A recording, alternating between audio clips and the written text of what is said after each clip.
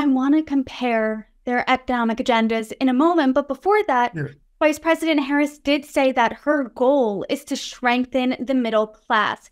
Based on what you've seen her say, and I know, as you said, it's only been a month, so she hasn't had much time to craft this, but she has been in the Biden administration for 3.5 years. So with that experience paired with the things that she said, do you see this being, the right way or a solution to strengthen the middle class and create what she has called an opportunity economy?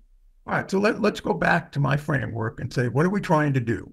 Economic goals or social goals, right? So you'd strengthen the middle class if you really thought there were some pretty significant market failures that were hurting the middle class.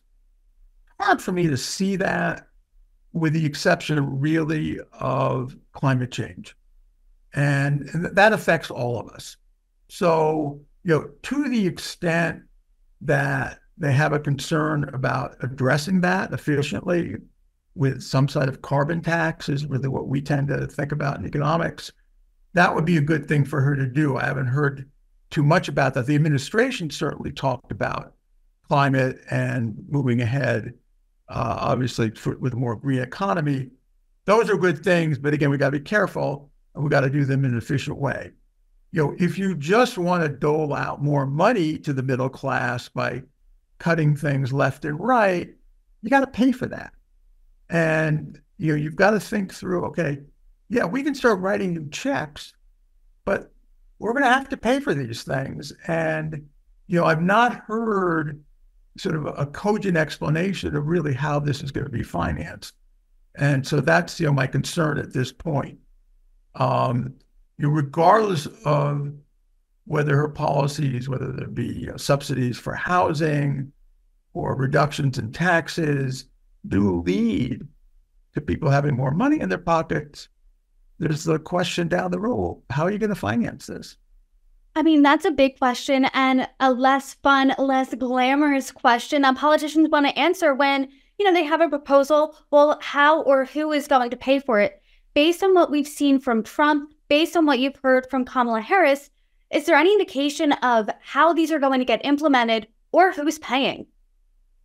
Well, again, Trump has already implemented a lot of what he wants to do before, right? We've seen what he wanted to do and what he didn't want to do, right? He had no interest in pursuing any efforts to combat climate change, right? He did have an interest in putting in tariffs that economists have estimated were very costly for consumers, right? So if he continues with that, you can count on that to be harmful. You saw that his use of antitrust policy was more of a personal matter. That is, he really wasn't all that concerned with any anti-competitive issues as much as he was concerned with whether these companies were not supportive of him. And there's going to be payback if they weren't in certain things. So that's sort of a flavor of where he was at. I think in the case of Kamala Harris, again, it's premature.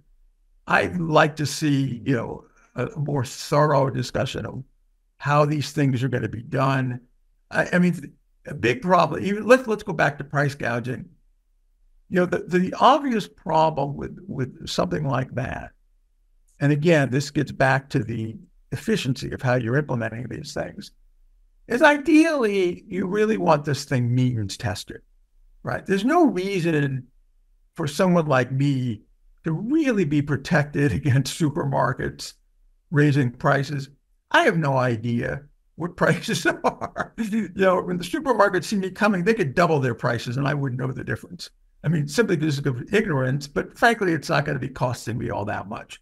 So ideally, we really would want to target this toward less affluent people, not let everybody in on it, right? That's wasteful, right? So those are the kinds of things that I would raise, even if she comes forward with a specific policy about price gouging. It's too broad. It needs to be means tested, as do a lot of these things, to make sure in the process of helping the middle class that you're really not subsidizing a lot of affluent people too.